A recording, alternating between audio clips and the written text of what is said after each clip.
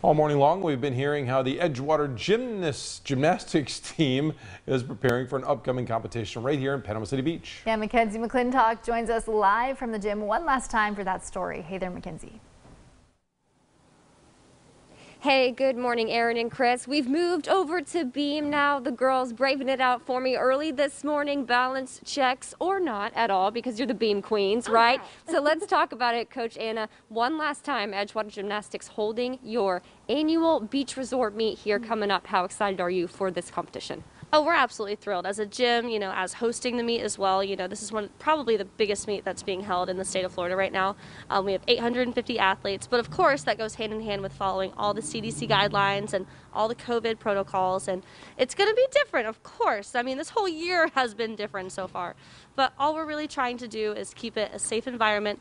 Every athlete is only allowed 3 spectators, so the crowd might not be quite as big as we're used to, but we're hoping we'll get lots of support on our Facebook Live that we're going to do for the highest level session. That's going to be Saturday night. All right, and of course, all the action, though, gets started just about a week away, Friday the 12th, and we'll go all the way through Monday. But, Coach, I want to talk to you about your message to your team. You didn't know months ago whether or not you'd be able to have this meet. It's happening now. What are you telling them before they walk out on the floor? I mean, before we even start, this is the most resilient team out there, going through the hurricane, not having a gym for a full year. Then, without even being open a full year, we had to close down the gym. I mean, we had this beautiful facility that nobody was in for 2 months.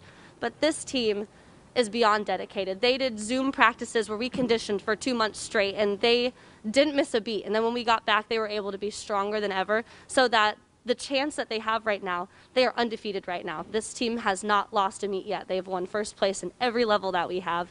And the fact that they're going to be competing against the best of the best in the state, in the region, and that gets to be our competition, we're just honored to host these amazing clubs. But the fact that we're going to be up there competing level with them, it's fun, and it's just an honor, and I'm just so blessed to get to coach these girls every single day. Yeah, of course. Well, let's mention it one last time. What is your Facebook page so people know how to tune in to either the live stream or just with the pictures and the results you post all weekend long? Absolutely. You can go to our Facebook. It's Edgewater Gymnastics, and give us a like. That way you can see all of our posts. We're going to be posting pictures, videos, results.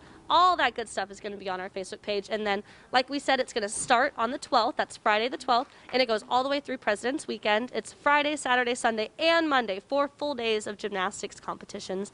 And we're going to be going live again. That'll be that Saturday, the 13th. And that's going to be for the highest level. It's a premier session. You don't want to miss out. All right. Well, Coach Anna, thank you for having me this morning. I'm going to be sore tomorrow after practicing along with you, but I loved it anyways. Thank you so much. You're welcome. Thank you. We always love having you. We're so happy. Thank you so much. Oh, of course. Thank you. Hey, as we send it over to the studio, Lauren can tell us just when these gymnasts can expect a warm-up and maybe just stop feeling so freezing inside here, Lauren, but they're working out and warming up that way too. That's the key. Thanks, Mackenzie. Yeah, we've got temperatures still freezing for inland